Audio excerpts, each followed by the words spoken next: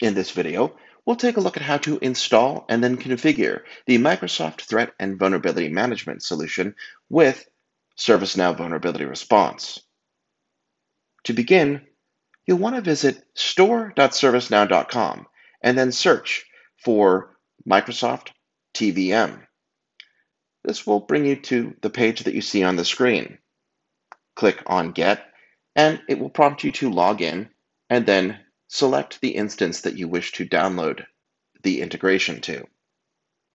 Once that's done, you can log into your instance and start the configuration process. Let's take a look at what that looks like right now.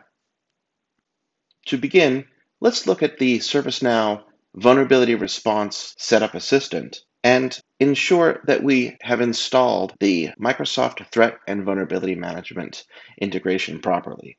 We'll do so by clicking on Integration Application Installation, and it will show you all of the currently installed applications for vulnerability response integration. And we can see Microsoft Threat and Vulnerability Management does show that it's installed.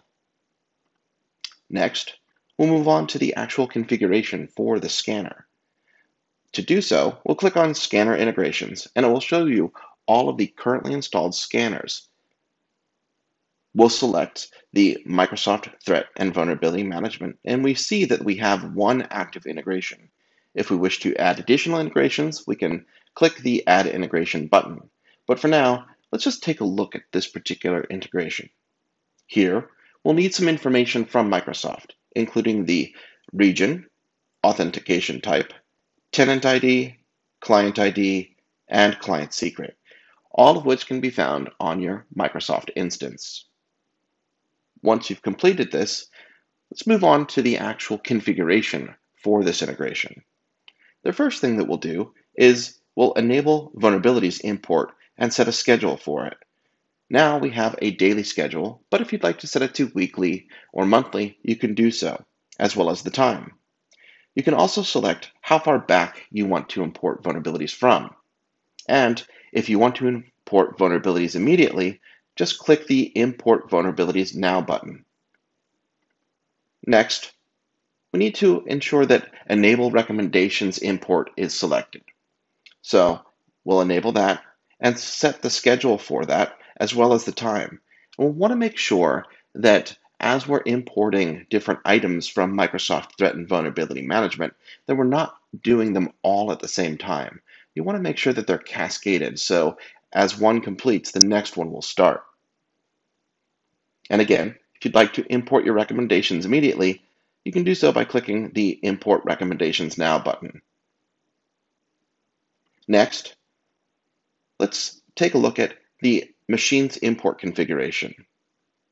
Similarly to the previous examples, you can select how often you'd like to import your machine information from Microsoft, as well as selecting the time. And you can set how far back you'd like to import machine information and device inventory from Microsoft Threat and Vulnerability Management from. You can also set up configuration item lookup rules. These rules will help match the information imported about devices from Microsoft with configuration items in the ServiceNow CMDB. You can see that we have some configured already. If you'd like to add more lookup rules, you can just do so by clicking on New. And again, if you want to do a machine import immediately, just click the Import Machines Now button. And finally, for importing information about the vulnerabilities on machines, you can do so by configuring a few different options. First is enabling Machine Vulnerability Delta Import. This will import vulnerabilities that have appeared since the last scan import. As well, you can select when a full import is done. And here we can see that it's set to weekly. But if you want to do it daily or monthly, you can do that as well. You can also select the date and time that this import takes place. Once this is done, click Finish. Now we have a fully configured Microsoft Threat and Vulnerability Management integration. Let's take a look at an example of some imported data. Here's some scan data that's been imported and ingested by ServiceNow Vulnerability Response. And we can tell that the source is Microsoft Threat and Vulnerability Management by looking at the source field. It shows that these are from Microsoft. Now, if we look at one of the vulnerability groups that's created off of one of these individual vulnerable items, you'll see some additional information, such as the risk rating and risk score.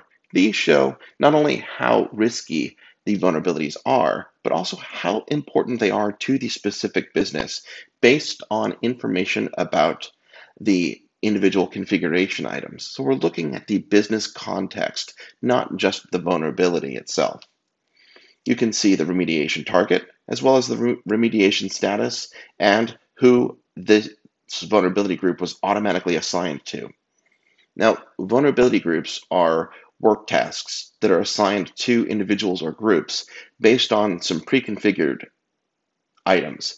For example, in this case, this vulnerability group was created because the vulnerable items all have the same vulnerability. And we can see that there are only two in this particular example, but they have been assigned to the vulnerability admin group to remediate.